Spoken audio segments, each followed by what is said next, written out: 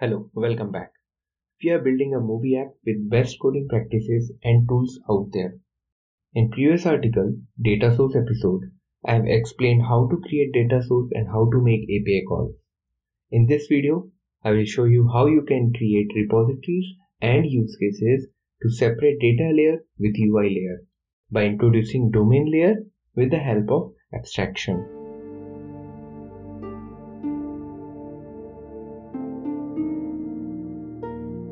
So what is the problem with only having data sources and not having repositories and use cases?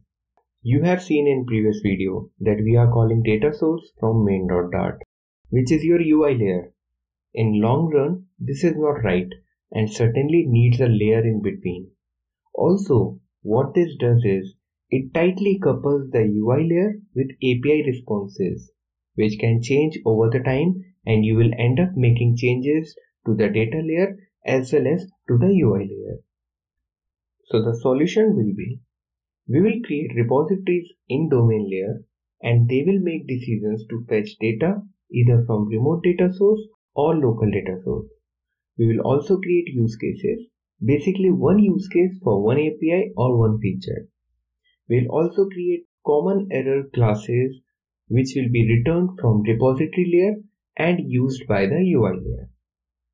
I will show you how you can use Dart's plugin to reduce some of the boilerplate code while dealing with common error messages and also clean up some logic written in the repository. Well, a lot being said, let's get into action. Create an abstract repository. In domain/repositories folder, create a file movie_repository.dart. In that file, create an abstract class movie repository. This movie repository will have a single method to return future of list of movies. The name of this method is getTrending.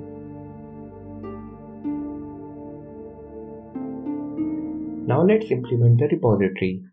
In data/repositories folder, create a file movie_repository_impl.dart.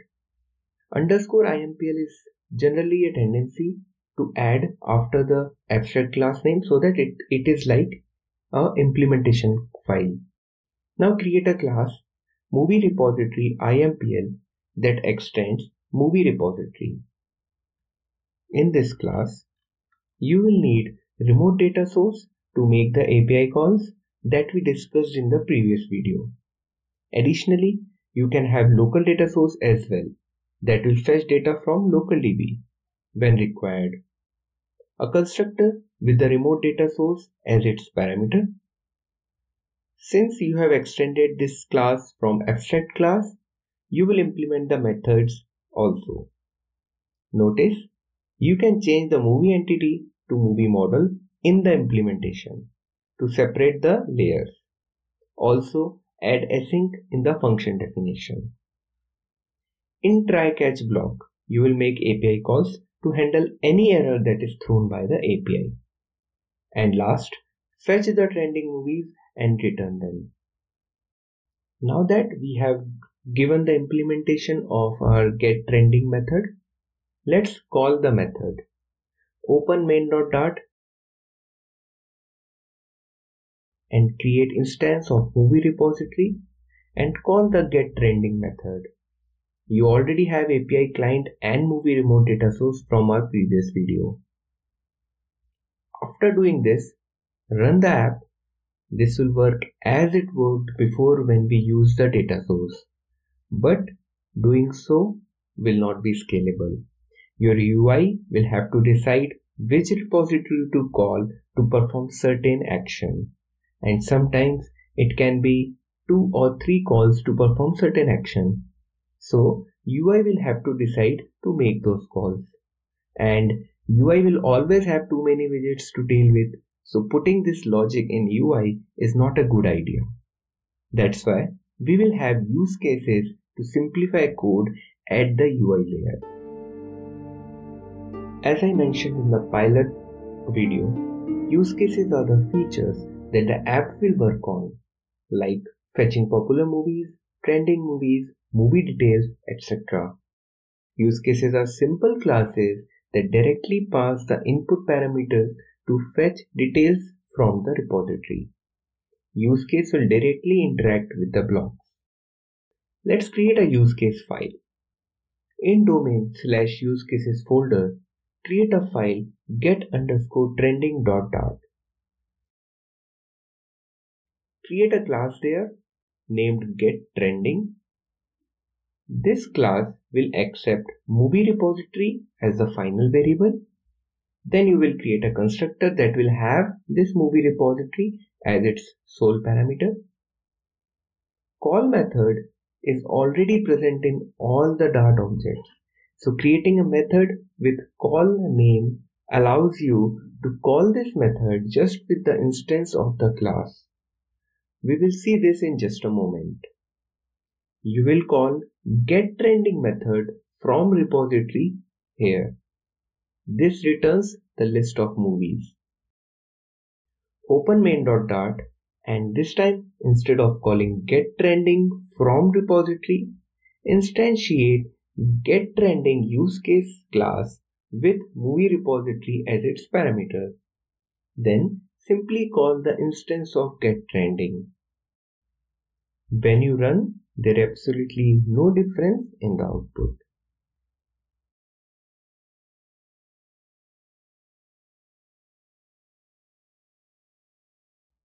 What will happen when instead of proper list of movies, the API call has returned with error?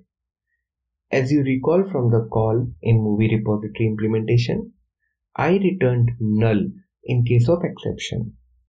There are two problems with this approach. First, to show an UI based on null, you will have to check null values wherever you call the use case. This will be tedious when the app grows. Second, there will be only two possibilities of use case to return, either list of movie entity or a null. With null, you can only show one generic message to the UI. So, how you will show different messages to the UI based on the type of error from UI? Let's look into that. Use Dart's plugin. This plugin is awesome and at first it is hard to understand, but there is very simple underlying concept. Return left when error, right when success. Left and right are object holders. Let's add Dart's dependency in perfect.yaml. Open perfect.yaml and add Darts with version 0.9.1. Run pub-get command to update the dependencies. Now, update movie repository, open movie_repository.dart, change the dependency of getTrending method to return either type, with left as app error and right as list of movie entity.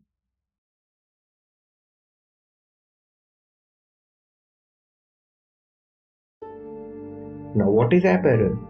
App error is a class that just holds an error message. In domain/entities folder, create a file app_error.dart. Create a class app error and extend it with equatable. This class will have a single field which is called message that will hold any error message. Second, you will override props method to hold the message, if required to compare at a later stage. Let's get back to the repositories. We have updated the declaration of getTrending method in the abstract class. So, by this time, implementation of movie repository has errors. Let's correct them by updating the signature. Update the method signature same as the movie repositories and again change movie entity to movie model to maintain the level of abstraction. When API has returned with success, wrap the response with the right. In this case, wrap movies in the right.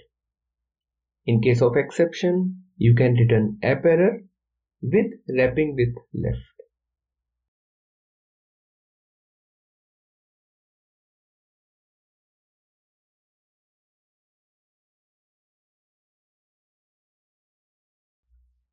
Last thing before we run this is update the use cases as well. You only have to change the signature of getTrending's call method. Open main.dart and read the response of getTrending. As you will read the response of a future returning method, you need to write await. Also, add async to the main function. Create a final variable to hold the response of getTrending's call method. Use fold operator to get either of the left or right value. When it's an error, left will be called and prints the messages. When it's a success, right will be called and prints the movies. Since the Darts plugin also contains state class, you will have error using it within a file having a stateful widget. Now this is not a problem because in future you will call use cases from blocks only and not from any stateful widget.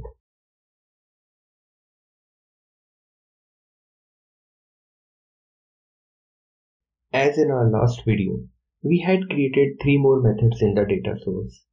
Let's create use cases for all of them and methods to repositories as well. Open movie_repository.dart and add 3 more methods for popular, playing now and coming soon movies. Now open movie_repository_impl.dart and override the 3 methods. The other 3 methods are carbon copy of the getTrending method.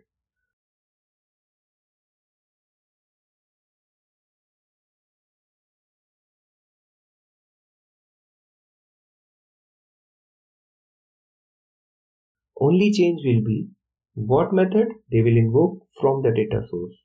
And in this case, it's no-brainer because names of the methods in data source and repository are same.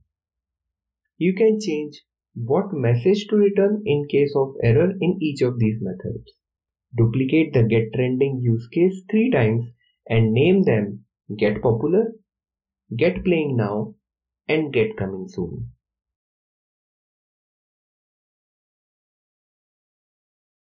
In call method, call the respective methods from the repository. For getPopular, call getPopular.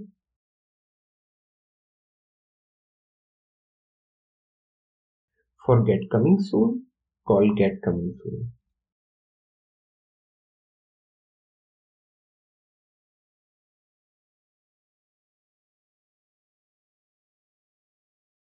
For getPlayingNow, call getPlayingNow.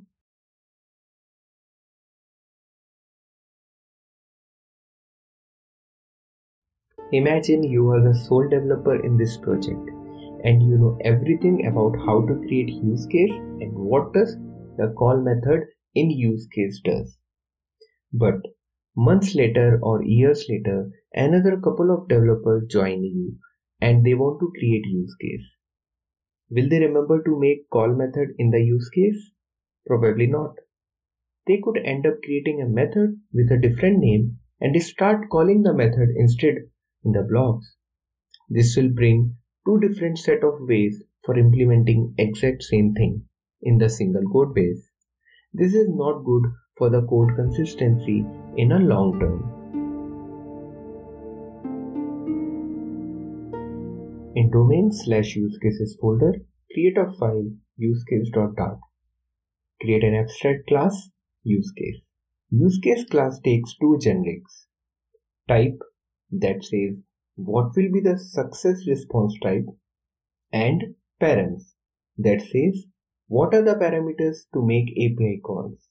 You can relate this signature as it is same as getTrending's, except that now it is generic for any returned object and any type of parameter.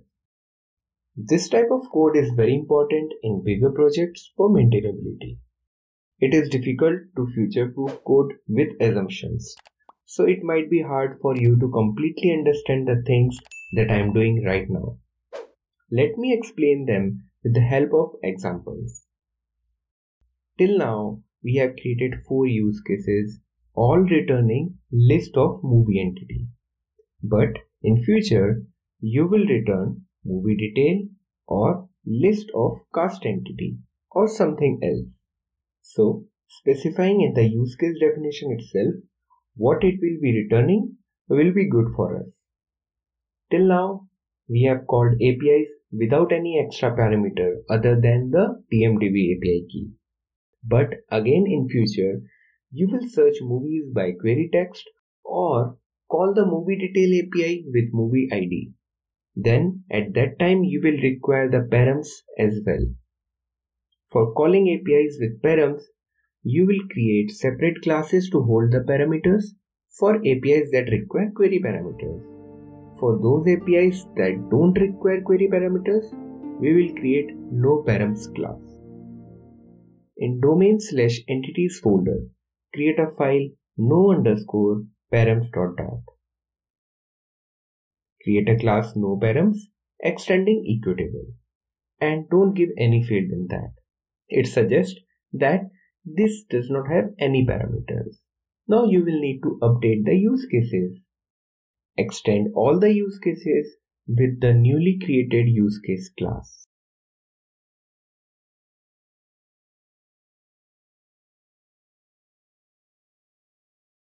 Define the type that getTrending use case will return and parameters that it takes, if any.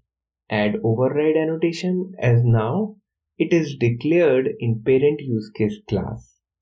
The call method now takes in no params as explained before.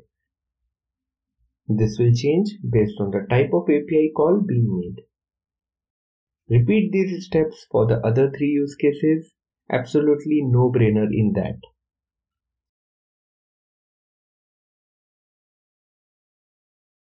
Now you can try running after making these changes. Absolutely nothing will change as far as the output is concerned, but you need to now change the getTrending method in main.dart to getTrending with no params. This was all about creating repositories and use cases. Thanks for watching. If this video helped you in learning something or other, then it would be great if you can like the video. I will love to hear back from you. Also, if you are new to my channel, do subscribe and toggle on the notifications so you will not miss on the future videos in this series. See you in the next video.